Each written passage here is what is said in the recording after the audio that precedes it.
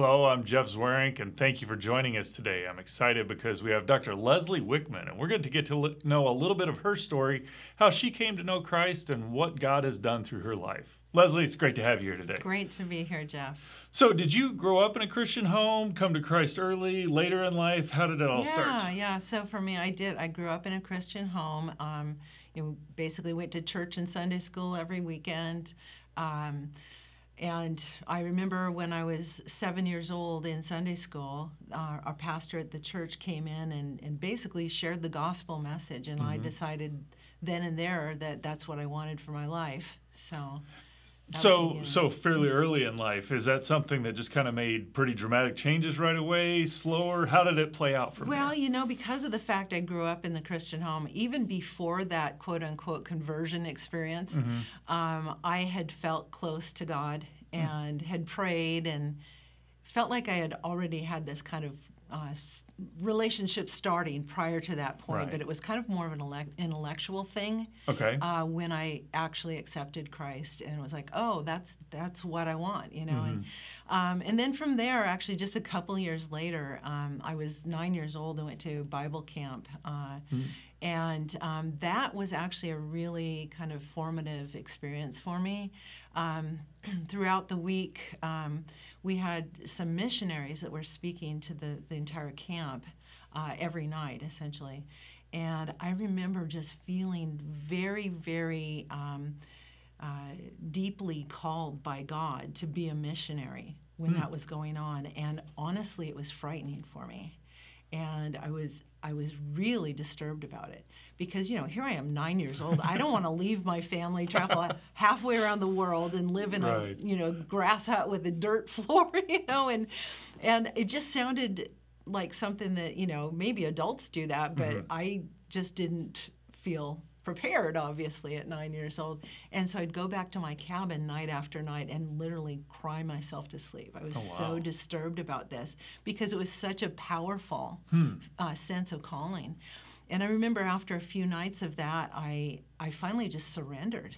And I just said, okay, Lord, whatever you want me to do, I'll do it. And I remember like it was yesterday, being overcome with this amazing sense of peace, just flooded through me. And I slept like a baby that night. And ever since then, I've never let go of that. And so the way I've tried to live my life is at every fork in the road, just asking God, which way do you want me to go? And being very open to a call to the literal mission field. Right. And in fact, have gone on a number of short-term mission trips, all the time really thinking, God might call me to do this long-term as a vocation. God might call me to stay.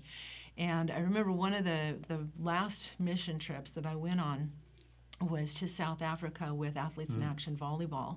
Right. And right before I left on the trip, one of my friends said, you need to read this book. And she was referring to The Alchemist by Paulo Coelho. Okay. And it's basically told in an allegory style about this shepherd boy in Spain who finds a map to buried treasure at his family's property in Spain, but it takes him to this place in Africa where he's supposed to go to get more information. So yeah, kind of a parallel for what I was doing, right? And so when he gets to Africa, he discovers another map that directs him back home to Spain to where the actual treasure is buried. All right. And so while I'm on this mission trip to South Africa, I'm seeing what these women are doing with like a Bible study, prayer time before the volleyball tournaments took place. And all the while I'm thinking, wow, this is stuff I could do at home. And I don't have to be far from home to be a missionary. And so that was kind of the message, I think, that God was trying to impress upon me was you don't have to be far afield to be a missionary. And as time went on, then I realized that my true mission field was this mission field of reconciling science and faith. Well, that's a fascinating question because it seemed like there's just this openness to, okay, God, where are you leading? Yeah. How did that play out where you started connecting with science and faith and go into that field? Exactly. So my dad was an engineer. My mom was a nutritionist. So I kind of grew up with STEM as a normal part of life. Sounds like it. And furthermore, my dad had a telescope growing up. Oh, wow. And so we used to go out and look at the stars and the moon and the planets through his telescope. And I was fascinated with space as a kid. And what was your favorite thing to find or look at? Is there anything that you particularly remember? Yes. I was really intrigued by the planets. But because of the size of the telescope we were working with, my favorite thing was to look at the moon. Really? Okay. Yeah, because you could see some detail. Right, there. okay. You know, like I said, it was a small telescope. Gotcha, okay. And so you could really see some detail in the moon. And so I was just really struck by that. And so, you know, anything space just captured my attention. And so I was, you know, that kind of, I think that was my early introduction to, you know, what a career in science could be like. And so, but you know, not long after that, I encountered my first atheist teacher in my biology class in junior high. Okay. And that kind of felt like a derailing at the time, because he would basically say, you know, we're going to talk about stuff in here that is going to contradict what you've learned at church and Sunday school. So really, that openly antagonistic, huh? And so you know, here I am 12 years old, and right. I'm like, what do I do with this? You know, because, you know, everything I'd heard before that was like, yeah, God's the source of all this stuff that we're studying, you know, and so it kind of threw me for a bit of a loop. I just didn't know what to do with it. But what it did for me kind of educationally was, you know, all my teachers had always encouraged me in math and science because I was good in math and science. But then when I got to college, I'm like, I don't know if I can pursue a career in science because I don't know if it's compatible with my faith. And I still hadn't resolved that. And so I still took a lot of math and science in college, but I majored in poli-sci. Interesting. And so it wasn't until, you know, I did an internship at the U.S. State Department my senior year, and it was at what was then the Soviet desk of the State Department. I was interested in arms control negotiations and whatnot, and during that time, I realized that I needed to have an advanced degree in order to get anywhere in the State Department. Right. So I started applying to grad school in aerospace engineering, coming out of this poli-sci background. A little bit of an interesting exactly. course there. But lo and behold, I got in. Right. And, you know, to this master's program in aerospace engineering at Stanford with, you know, my undergrad degree in poli-sci, and so I kind of took that as a God thing too. Okay.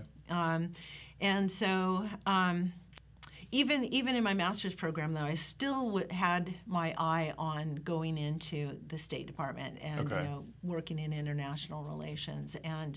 But along the way, I got really interested again in the space program. And so by the time I finished my master's program, I started working at Lockheed in various NASA programs, you know, Hubble Space Telescope, International Space Station, and, you know, there was kind of no looking back at that point in terms of, you know, developing a career in political science. So, So just as a kind of maybe last question here to kind of wrap things up, how did you end up reconciling this tension you had between science and Christianity? Right, so it really was kind of reading everything I could get my hands on about connections between science and faith. And actually, a lot of Hugh's early work was really pivotal for me in understanding the connections. And it kind of set me on the path to realizing that it's like, oh, there are some ways to connect it. And it actually isn't even so much as a methodology to connect it, but to realize that God has revealed himself both in Scripture as well as in creation. And the trick, if you want to call it a trick, is figuring out how those two books of his revelation fit together. And that was really kind of the turning point for me, is to realize that God faithfully reveals himself both in his creation as well as in Scripture. And, you know, we have to read both of those books for all their worth to figure out, you know, what the correct interpretation is of both books. So, I love hearing that. You know, you're what you're describing there very much mirrors the recognition I had. It's like, if God is who he says he is, those are going to agree. Exactly. It's just kind of a matter of how do you do it. Exactly. So if there's one thing, as people are listening to your testimony, science, faith, and how they interact, what's one thing you'd want to leave them with? I think really just be encouraged that there are answers.